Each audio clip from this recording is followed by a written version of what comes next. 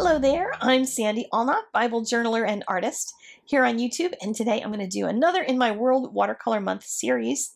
July 2018 is World Watercolor Month, so I'm going to be celebrating with lots of watercolor in my Bible. I hope you've tried some. Last week's was a lot of fun, and this week's will be too. Psalm 119, how sweet are your words to my taste, sweeter than honey to my mouth. And often we think of doing honey because the word honey is in the verse. And I've done that myself, but I thought this time I wanted to do something a little bit different. And I had kind of a whimsical idea that I wanted to try. So instead of going for the honey, I'm going for the sweet. And something that's a favorite of mine in this summer season is sweet fruits. And I tend to eat a lot more citrus in the summer. So I'm going to put an orange slice in here. You could do all different kinds of fruits and come up with the pun that I'm going to be using in just a few minutes here, but I'm going to show you how I make the orange. I'm using a couple rolls of tape. I know, isn't that ridiculous that you can just use a roll of tape? We all buy these fancy dies and everything, and we're all excited to have all these big things.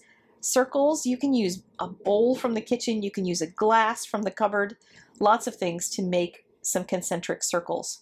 So you want one for the insides of the slices, and then I'm putting two on the outside edges so I can have that outer ring of orange.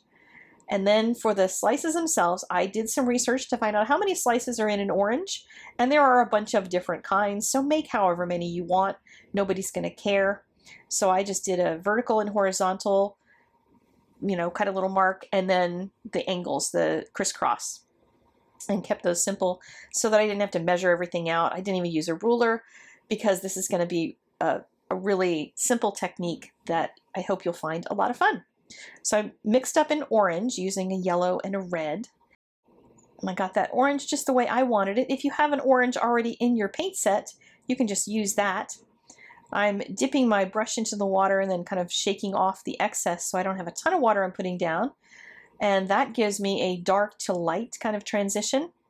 And I'm not going to do that on the whole thing. I just wanted color in here, and I wanted you to see, if you're new to watercolor, that that's how you make a color get lighter and darker. Use more pigment in one section and less pigment in another by putting more water down at that end.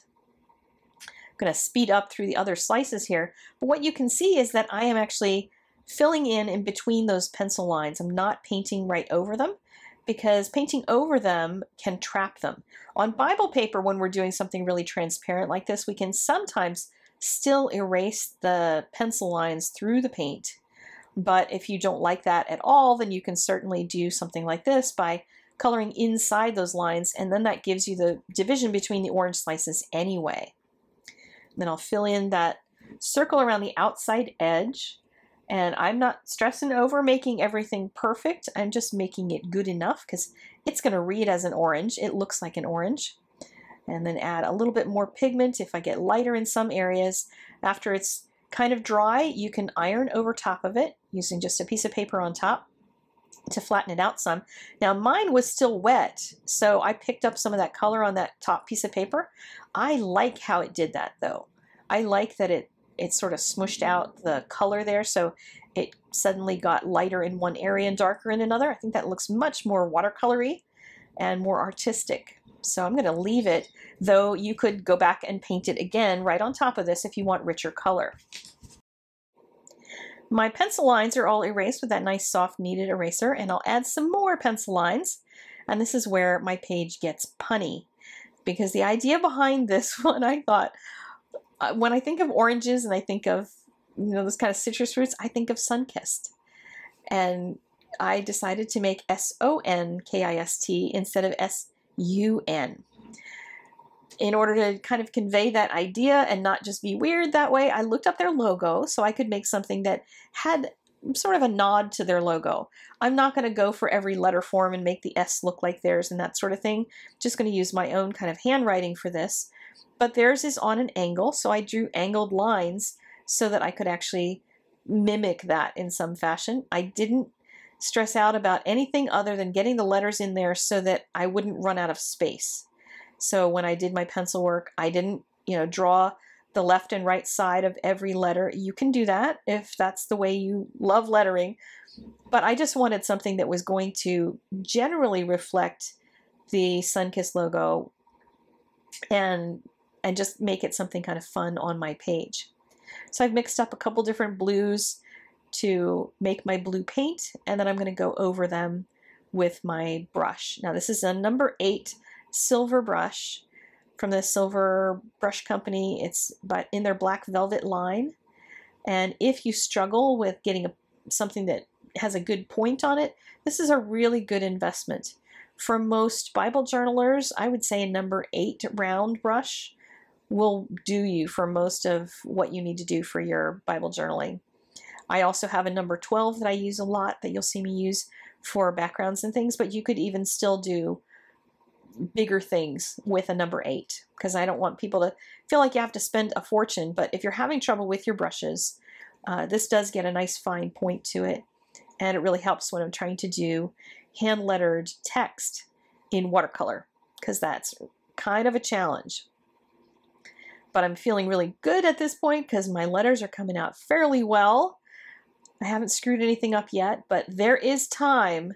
So I will show you in just a minute something that I screwed up.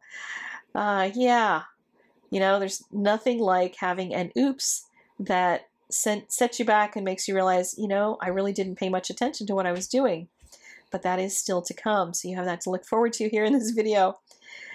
I always love adding a little bit of my own handwriting in my Bible journaling. So here I'm adding Sweet Sonkist Word of God, and I'm leaving room down below where I can write out a prayer about how sweet God's Word is to me and personalize this page more that way. But look what I did. I blooped. A couple of those places I did my ironing before it was dry because I am impatient. So I was very blessed to know that the Sonkist logo also has a white outline around the outside edges of it. So guess what? I can take my white gel pen. I use a Uniball Signo white gel pen. Some other people haven't had luck with that one, so they use different white pens, and I can just go right over that. Nobody's going to know or care that I have a little bloopy there. So I'm just going to go over it and fix it with my white pen. And then highlight my verse by adding a little bit of color onto that. Now you could do a whole page full of these orange slices, which would be a beautiful background.